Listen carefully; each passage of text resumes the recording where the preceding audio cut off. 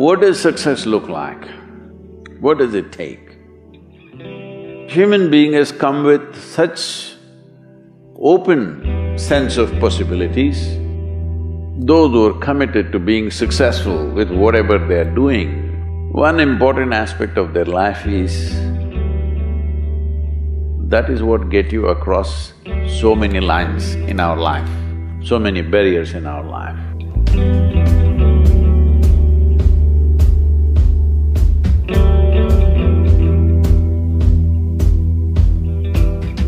This happened in your school, maybe later in your university, later in your work.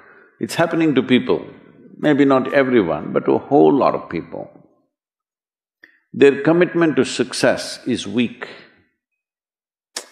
They want to succeed, they will take 3 steps, then something little interesting happens here, they will go away here, they'll go away there, they'll go away there. Hey, I want to live, huh? Their commitment to success is weak. Either situations around them in some way, situations can impede you from doing what you're doing very easily. Many times it happens to everyone. But when this happens, people weaken their commitment for their success. Maybe physically, they'll feel little weak, they will weaken their commitment to success. Maybe their emotions slosh around a little bit, they will weaken their commitment to success. This is very important right now. However long it takes, this virus, you must come out of this successfully. That means you must stay alive, that's an important part. And commitment to staying alive should not be slackened, no matter what happened.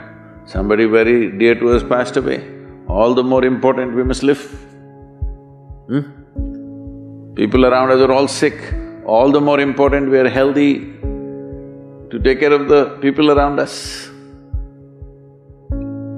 So our commitment to success should not weaken because there is social drama going on, or physiological drama or psychological drama, whatever happens, your commitment to success should not weaken. That is what get you across so many lines in our life, so many barriers in our life. So, what does success look like? What does it take? You must understand, those who made any significant achievements in their life, they did not, I don't want to take any personal examples of anybody, I'm trying to avoid obvious things that are coming to my mind. Well, I know family and friends who always have their breakfast on time. And after breakfast, of course, they must have coffee. After coffee, of course, they must light up a cigarette and sit there nicely because they're trying to become peaceful.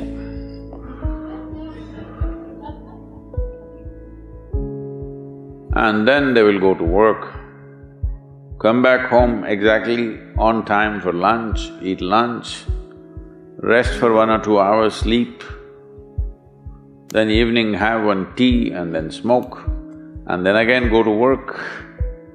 And 8 o'clock, 8:30, they're back home for dinner and then maybe other things, drink and this and that and whatever. Well, that's their priority. It's fine, I'm not complaining, it should not be that way. But those who have been very successful, either in music, sport, art, business, spiritual process, doesn't matter what, those people never know when they ate, when they slept, when they got afternoon rest. I've not seen such a thing in my life. So, those who are committed to being successful with whatever they're doing, One important aspect of their life is they're not settling down wherever it's a bit comfortable. Because comfort will happen when they lower you to in the grave, very comfortable you are, you know. Have you seen how comfortable they are? Once they're dead, if you throw them there also they're comfortable, if you lower them they're comfortable, even if you burn them. Right? Yes or no? Comfort will come.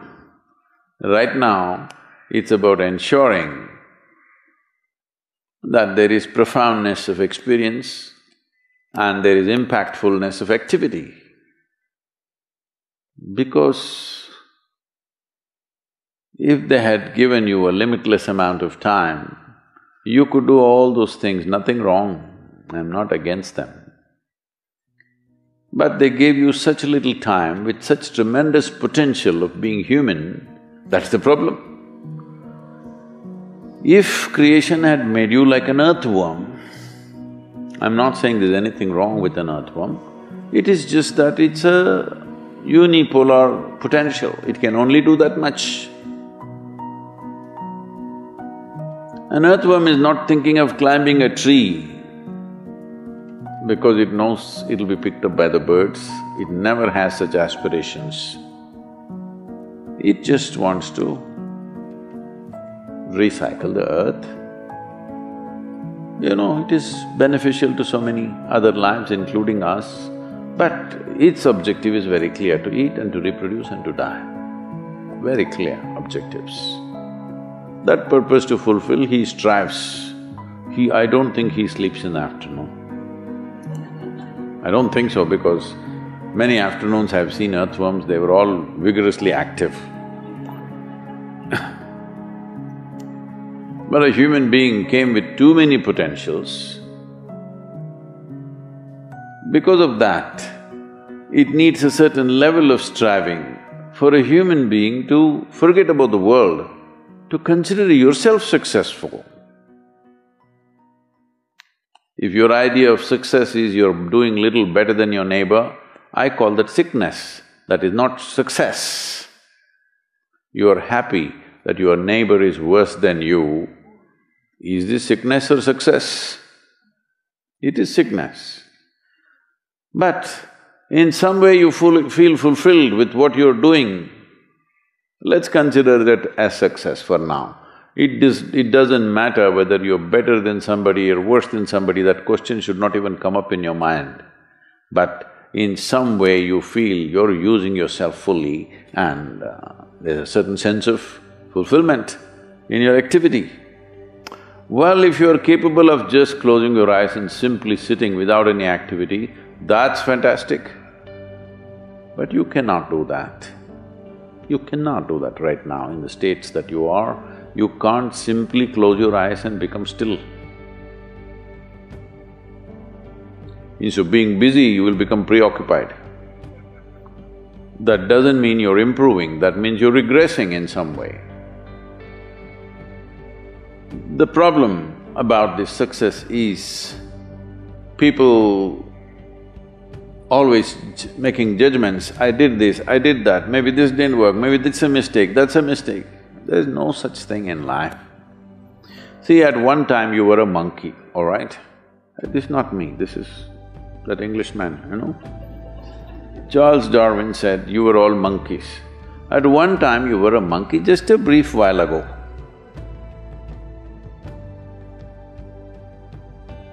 Was it a mistake that you committed, that you were a monkey?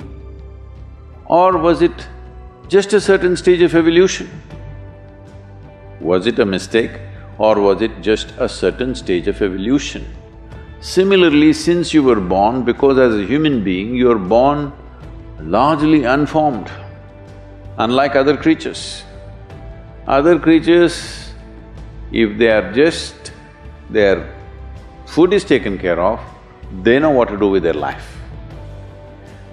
Because human being has come with such open sense of possibilities, you come unformed, you don't come fixed. You have to fix yourself. Different people throw different types of balls at you. From all over, your parents, your teachers, the school, the neighbors and the society and the world throws all kinds of things at you. To gather all this muck and make something worthwhile out of yourself is your business. That's your success. It doesn't matter whether somebody thinks you're worthwhile or not, you feel you're a worthwhile life. Good enough for now. World may not recognize, it doesn't matter, but you know you're worthwhile.